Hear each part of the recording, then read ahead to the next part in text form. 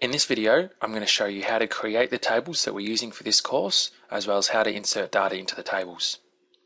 First of all, you should start by downloading the files that you need for this lesson, which are available to the right of the screen, the Create Tables and the Insert into Tables scripts.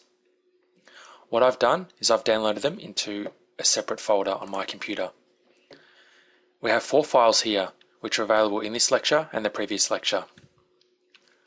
They're uploaded into a text file, so .txt. For them to work, we'll need to rename those to be a .sql file. You may be able to open them directly in Oracle SQL Developer, but just to identify them as being an SQL file, we should rename them.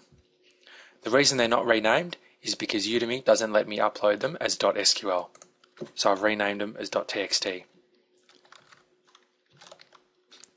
So I've renamed those files as .sql.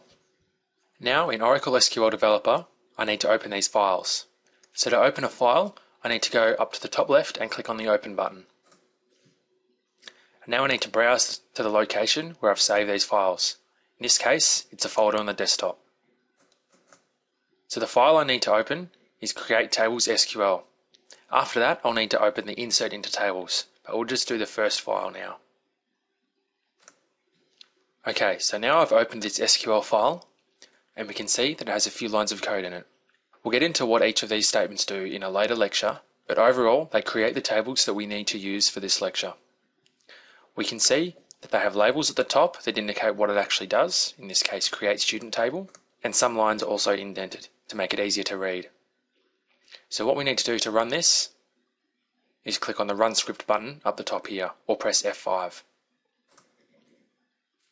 This will run 4 statements, and then down the bottom here we have an output section that says the tables have been created.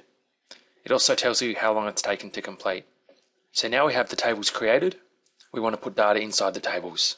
To do this, we need to open another SQL script. So we go up to the top, open another file, and select the Insert into Tables SQL file. This script here has a lot more commands. We'll go over these individual statements in a later lecture, but basically what it does is the first few statements delete any data that's in the existing tables, and the rest of the statements insert some data into the tables, which we'll use in the examples in each of the lectures. So just like the previous script, we can run this script by going up to Run Script here and press F5.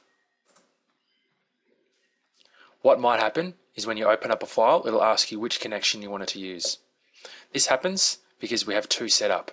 Local, which is the administrator account, and local tutor, which is the one we've created just for this lesson. In this instance, we want to select local tutor and click OK.